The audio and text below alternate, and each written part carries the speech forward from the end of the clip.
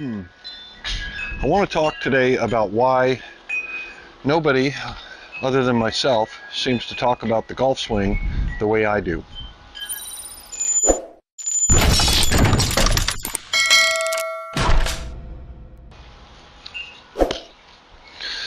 Okay, so why doesn't anybody ever talk about the golf swing the way I do? Well, because it sounds ridiculous. And it doesn't matter how ridiculous it sounds, as long as it works, and as long as it gets us into making the proper moves, right? So the problem is that most people actually, we know what the proper moves are, and then we try to make them, but we can't make ourselves do that. When we do, we're either late or early. So what we need to do is create one simple thought that puts us into the proper position, regardless of how stupid or ridiculous that one thought is. And as I've said before, the Holy Grail thought, one thing that people have noticed is that in Ben Hogan's books, he describes a lot of things that he didn't actually do. Now, I think Ben Hogan knew that feel is not real.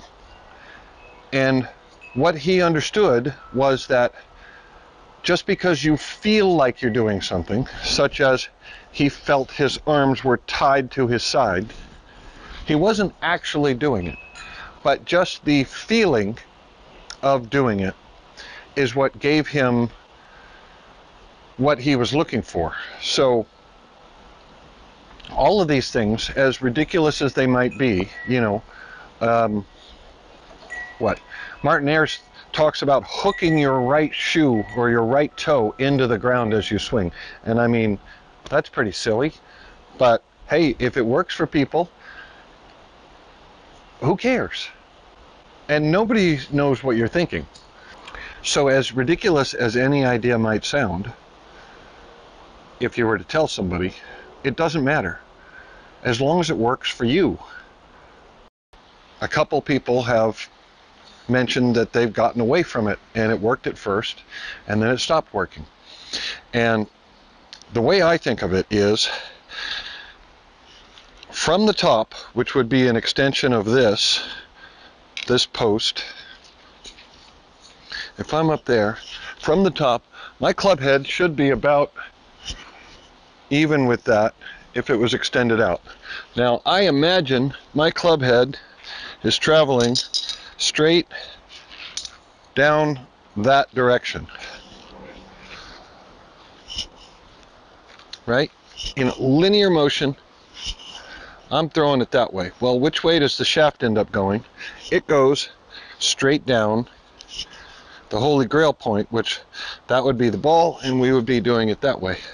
But the club head feels as if it's moving that direction, and that is exactly what we want, to feel like it's going maybe 45 degrees opposite of the target, which would be over there. And so what that does for you is you're not going to be leaning this way if you're swinging that way. So we need to be leaning this way because we're going to intend to swing that way. Now that brings your right shoulder down, and you throw the club head out in that direction, and the shaft moves straight down this direction, across that. Well, now my shoulder's nice and low, and as I turn, because I don't let go of the golf club, I'm going to be yanked around.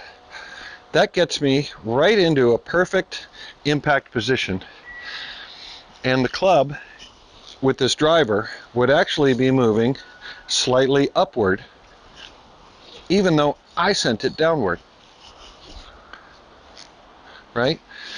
And now you got to remember, if you try to do these things in slow motion, they won't work, because all of the inertia and all of these things that are pulling and pushing on your body, they aren't doing it in slow motion. So you could get to here and get to the ball, and it'll go, 5 feet to the right if you do it in slow motion. The thing is, these things have to be done at full speed. And some of you have noticed that Moe Norman would address the ball way over here. Well, I think that's exactly what he was doing, is swinging right to there and getting to the ball just like we do, nice and square, right through, hitting a dead straight shot virtually every time. Okay, so one of the things that makes this unique is that we are not actively striking the ball.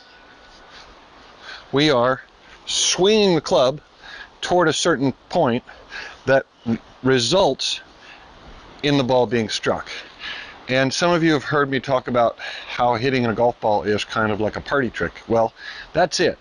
Is if you actively try to hit the ball, well, you're not going to do a very good job. But if you've learned how to swing the club in the proper direction, let it pull you around, the club hits the ball. We swing the club, right? So we swing the club that way. Boom, it results in striking the ball, and it's like a party trick. And also, some of you might notice that I made the video about 715, sending the club head towards 715, and that's 715. From the top of my backswing to right there, that's 715. That's where the club head's going, although it never gets there, and it pulls me around. One of the interesting things that I have realized about this is I may have been wrong in a previous video where I said there is no pushing off of the back leg. And I'm willing to say I'm wrong, but I don't think I'm as wrong as maybe you think I might be. Because the pushing that's off of the back leg, most people would believe that it's pushing in this direction, pushing you forward, right? When actually it's pushing this way. So if you're swinging in that direction, you're resisting with this back foot. So it's actually pushing in that direction, which really gets you around, and then the front foot starts pushing backward in this direction. So you are actually pushing a little bit in that direction with the back foot. And that's really how you get a really good solid swing coming through the ball. What you do not want, and which I noticed that I had been doing in the Glen Annie video, was my right foot was coming off the ground too early. I'd like to keep that heel planted a lot longer and get through the ball with the heel down. So the moral of the story is, it doesn't matter how ridiculous your idea is in swinging the club, as long as it produces good ball flight. Now I could make up some other ridiculous scenario, but what's the point? I mean, this one's silly enough, swinging the club head in that direction, sending the shaft straight that way. That's silly enough, because it sure doesn't seem like the ball will go towards the target. But all of you have tried it, you know that it does. So, thinking properly, swinging the club toward the target, well, we know that doesn't work. So, abandon that, start thinking ridiculously, and start hitting the ball well. Okay?